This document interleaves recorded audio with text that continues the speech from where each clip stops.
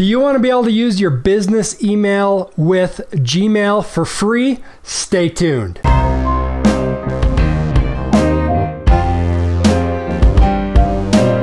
What's up everybody, Todd Welch here from the Entrepreneur Adventure, and today I'm going to show you how to register a business domain name, create an email address, and then use Gmail for free with that business email address. Normally, if you want to use Gmail with a business address, it costs something like $5 per month, but in this video, I'm going to show you how you can do that for free. Now down below, I'm going to have an affiliate link for Bluehost, which is the hosting platform that I'm going to use to register the domain name. If you want to use that, awesome. If not, no problem. You can register your domain anywhere. Bluehost is just the company that I use to host my websites and domains and emails, and they work great. They have great customer service, and their price is very good as well. So check that out down below. Also click subscribe and that little bell to get notified of more videos just like this one.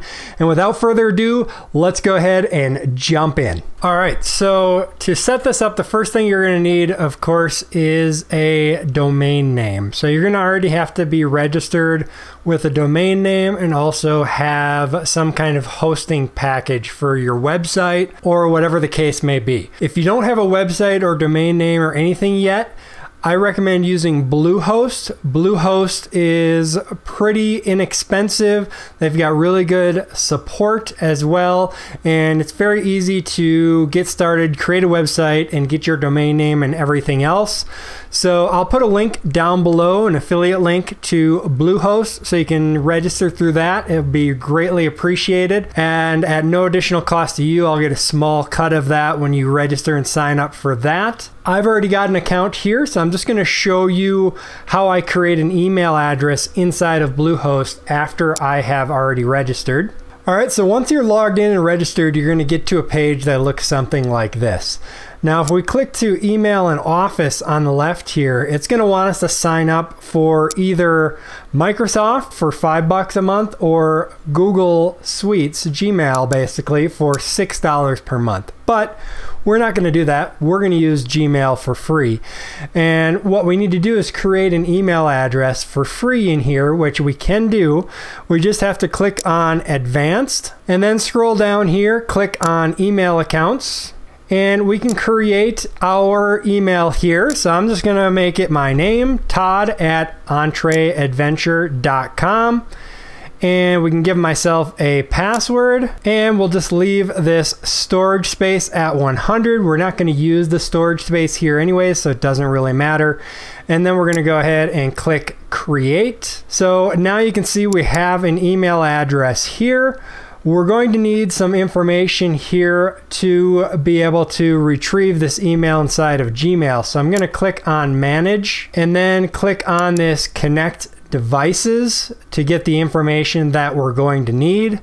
And really any of these will work to be able to get us the information. We want POP3 is what we're going to be using. So it's going to bring you to this page. Then we can scroll down to the bottom here, and this is the information that we need to be able to connect this email account to Google.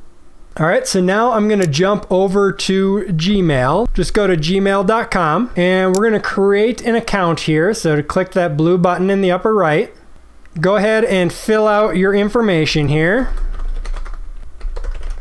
It doesn't really matter what your username is here on Google, so just pick something. I like to put my business name in there if possible. And then create your password for the Gmail account.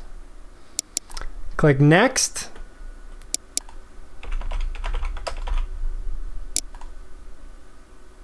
Enter the verification code that they text to you, so you needed to enter a cell phone there. And we'll hit verify.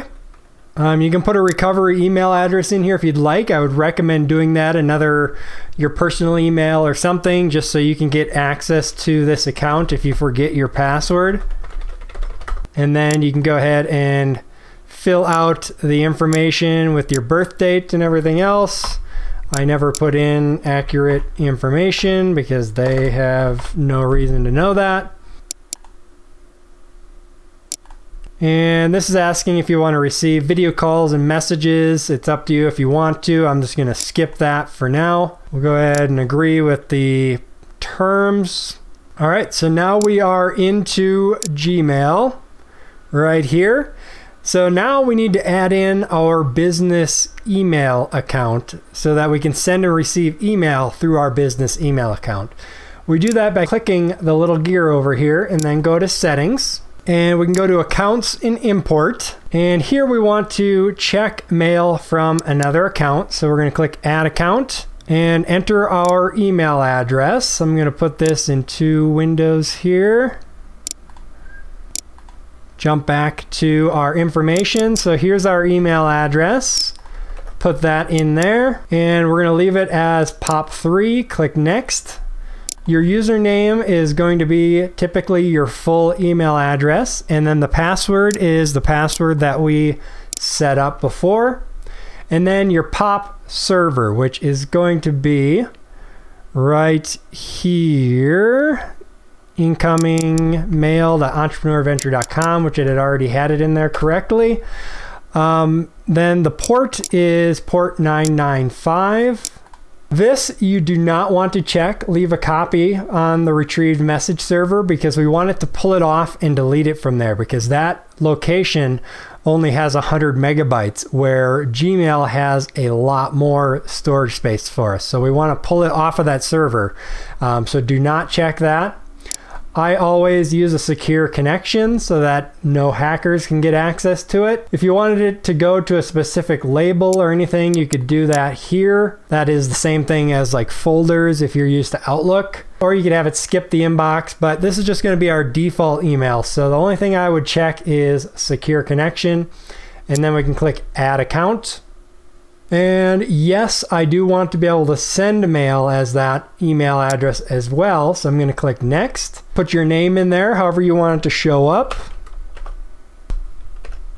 I usually do first name, last name, comma, business name. And you can leave this checked and then click next step. And this is where we want to enter in the SMTP information, which that's our outgoing server. So let's go ahead and copy and paste that over here. Port is 465. The username is, again, your email address, and then the password that we set up for that email address. I leave it on SSL. That should work fine, and then click add account.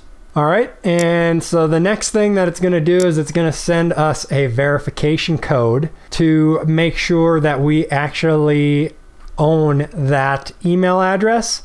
So we're going to have to go back to Bluehost here and log into that email account. Or actually, it might even come through right here. Let's take a look here.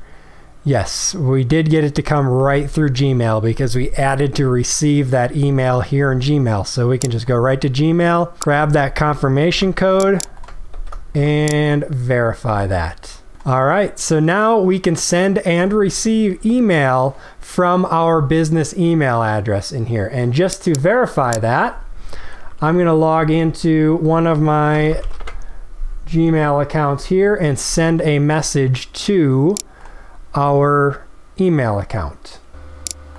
So I'm going to send to our new email address there a test email. And while we're waiting for that email to come in, if we hit compose here, we can select between toddentreadventure@gmail.com or todd@entreadventure.com. So you can send from your business email. Now, it's defaulting to this email, so we probably want to change that to default to our business email so we don't have to change that every time. So if we go back up in here and go to settings one more time here, accounts and import, we can click right here, send mail as, make default. So now if we hit compose, it is defaulting to our business email address to send from. And if we go back here, let's see if that's coming through yet. And now we can see there came my test email test. So it is good to go and working. Now, this is a really good system to use your Gmail for free with your business email address. The one downside that I found is that it doesn't check the POP3 or check your business email all the time, constantly, like a normal Gmail. So if someone sends you an email, it'll typically take about 1 to 3 minutes for it to come in.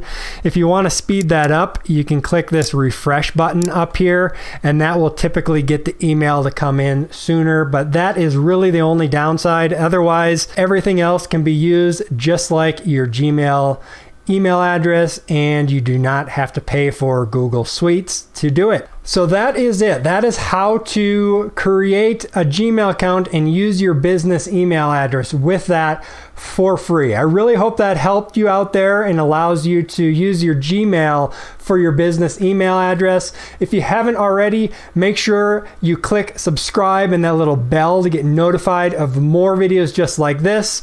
Also, I'll put a subscribe button right over here and some other videos that you might like right up here. So definitely check those out as well. I appreciate you watching.